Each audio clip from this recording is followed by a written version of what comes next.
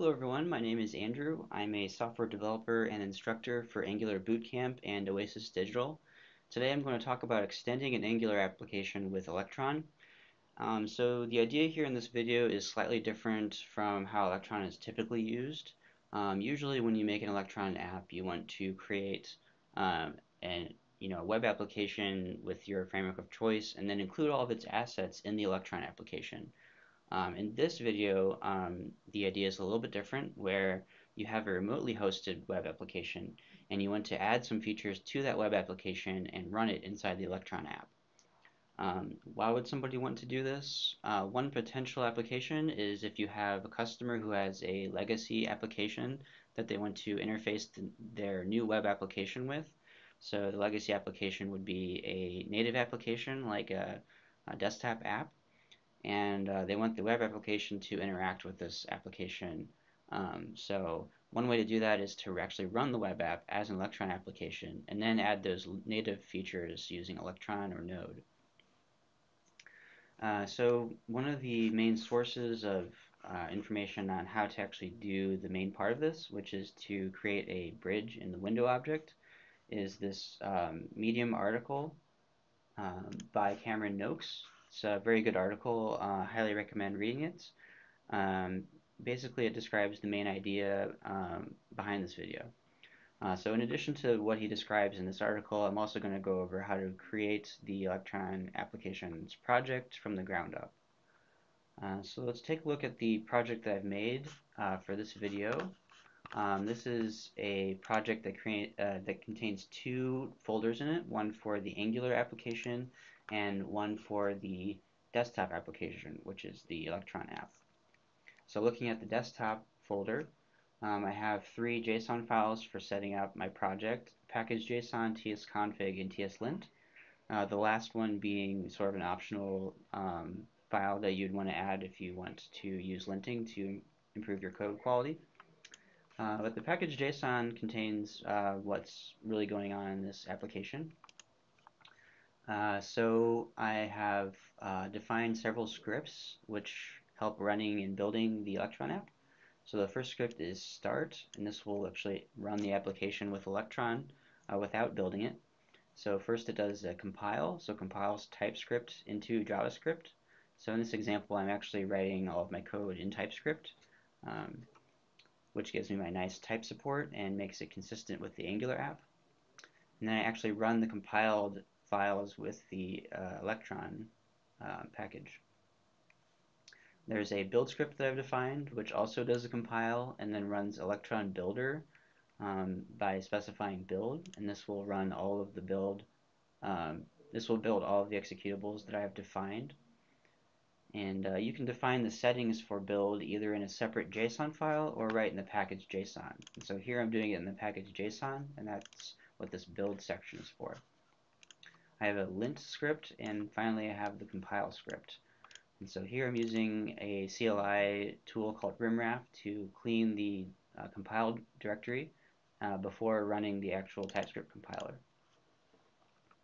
And so looking at the dependencies for this project, I actually don't have any non-dev dependencies. So all the dependencies for the Electron application at this point are dev dependencies.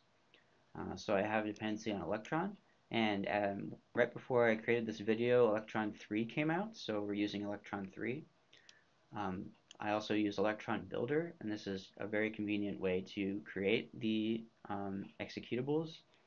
And I'm using npx to call the Electron Builder. Rimwrap for that convenient rm-rf feature. That's just a recursive remove files call that's platform independent. I'm also bringing in tslint and the TypeScript compiler. So in my build settings, this is for the Electron Builder, I define everything that I want it to create and how I want it to configure those executables. So I've given my build a name, and I've also defined the platforms to build. So I'm only building for Windows right now, and that's what this Win is for.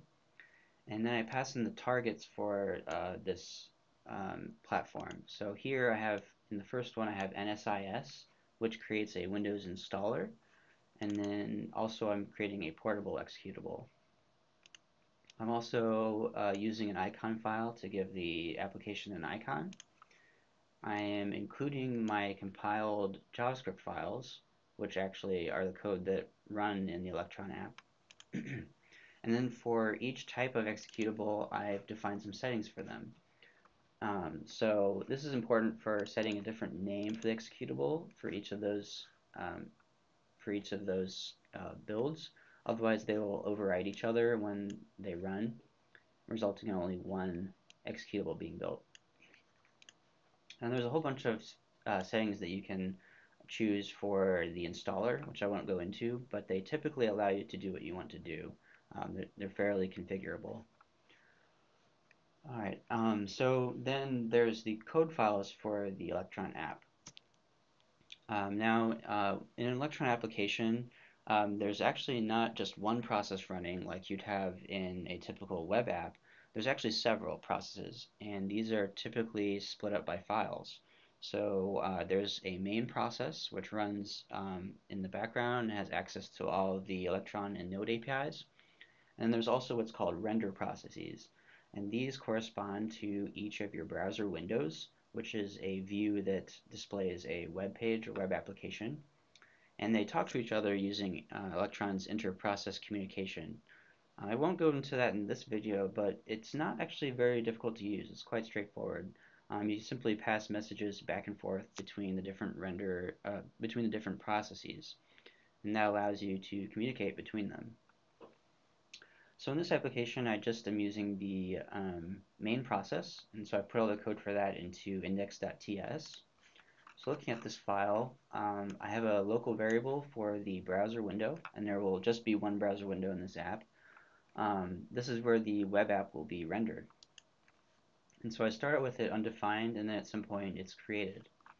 So the first thing that this does is it attaches the show window function to the ready event of the Electron app, and where this app is actually the Electron application reference. And so whenever the application becomes ready, it will create and show the main window. So inside of the show window function, I create the browser window in this create window function. And I give it some settings such as where to place the window on the screen, what its dimensions are, and then some preferences for the actual browser window. And there's a whole bunch of web preferences that should be set on an application like this for security reasons. One of them is to disable Node integration, so that means that the web app won't have access to the Node API. And that's important because you're loading, in this case, we're loading the web application from a remote location, so we don't have full control over what's actually in those files that we're running. So it's very important to have good security settings. I won't go into detail on all the things that you need to set in an application like this because it would easily triple the length of this video. But I will put links to good resources in the video description. And these tell you most of the things that you need to switch or set in your application to sort of lock it down and make sure that your remote web app can't run amok on your system. So once the window is created, I attach an onClosed handler to the window. So whenever the window is closed, it will run this function.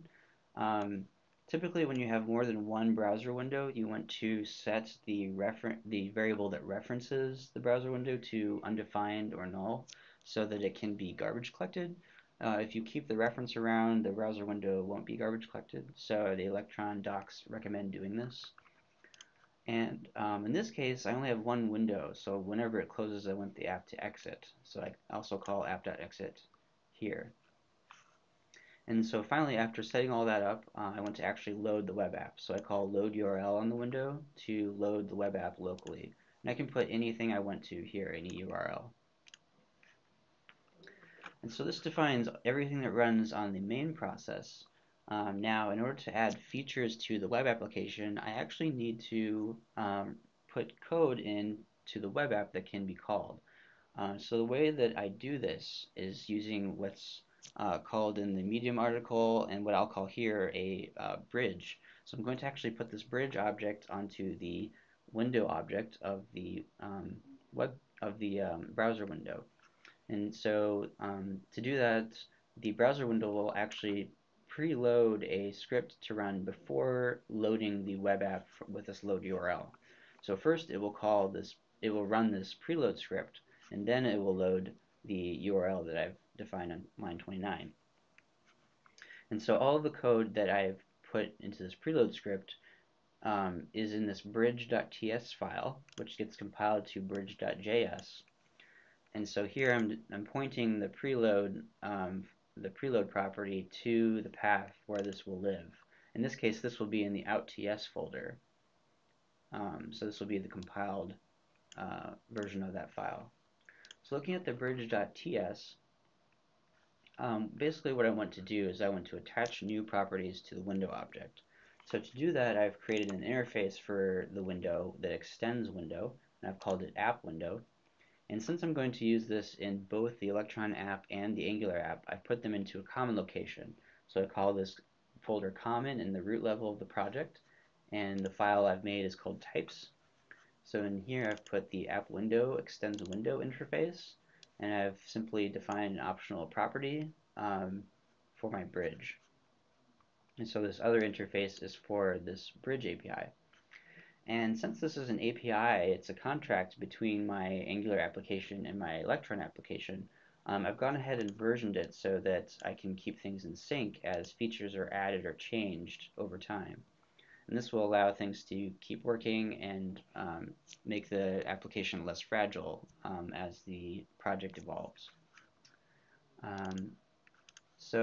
I have inside of the bridge, I have a single property called launch, and this is a function that will launch a local executable on the machine using the Electron application. So in my bridge, I have made a local variable where I've set it to the window, casted to app window, and I'm attaching an object to the bridge v1 property that has the launch property, and this is a function that calls Node's execfile function, which will execute a file or executable on the local file system, and I've passed the path to this executable. And here I'm using join to make a platform independent path to this executable, although since I'm on Windows I could have just as easily put the exact Windows path in without using this. In general, when you make paths, you want to do it in a platform independent way. And so this application will will launch the calculator application when this function is called. And so to use this in my Angular app, I've made a CLI application. So this is just an app module and app component application, as you'd see with any CLI app. And I've made an additional file, which is just a TypeScript file, nothing Angular specific about it. And here I'm doing a similar thing. I'm creating a local variable for the window, and I'm casting it to app window, so that I have access to the so that I have typing for the bridge that I've created. I have a variable defined called isElectron, and this will be true whenever the bridge v1 property exists on the window object. And then I have a launch function, which will call that launch function in the bridge whenever the app is running as an Electron app. And so in my component, I can set these two these two variables to be properties on the component so that I can reference them in the template. And then in the template, I simply detect if the app is running as Electron with ngIf. And then on this button, I have the click handler calling the launch function. And so let's go ahead and see what this looks like. So if I run the app, I'm currently running the CLI ng-serve, so the application is being served on port 4200. So I can go ahead and do yarn start or npm start in the desktop app. And this will launch the application as Electron. So here it's compiling with the TypeScript compiler, and then it pulled up the Electron app on my other monitor. And so here I have the Angular app running, and we can see that it's detected that it's running as an Electron app. And I can click this button to launch the Windows calculator. So this is what the app will look like when running as Electron. And if I bring up the browser, we can go ahead and see what it looks like running in the browser. So we can see that it's detected that the app is not running as an Electron app. And so it has not rendered the button to open the calculator app. And that's really all there is to running the Electron app. I can also do yarn build to build the executables. So let me show what that looks like. So inside of the desktop folder, I have the dist folder, which is where I've had my scripts build to, and it creates this desktop exe, which is the installer version of the application, and desktop portable, which is a portable version. And we can see that it's using my icon that I've defined. So if I launch the portable version, I can see what it looks like when it's been built. And so this is the Electron app. And by default, when you have a built application, it will remove the menus. So when I'm running it in dev mode, it will have menus so that I can open things like the dev tools. But you have full control over this in the API, so you can bring back the menus if you want to. And there's convenient packages to do that on npm that will bring back the default menus, so that you don't have to actually define all the menus yourself. So yeah, this is what the application looks like when it's actually an executable. And again, I can click to launch the calculator app as before. So, yep, that's all there is to extending your Angular application. Again, there's additional security settings that you really want to check out. So definitely look at the links in the description to make sure that you understand what all you need to do to make your application safe to actually deploy. But beyond that, this is really how you can get started with Electron. It's a very straightforward and very convenient way to add native functionality to your web app. So I hope that you found this useful, and thank you for watching.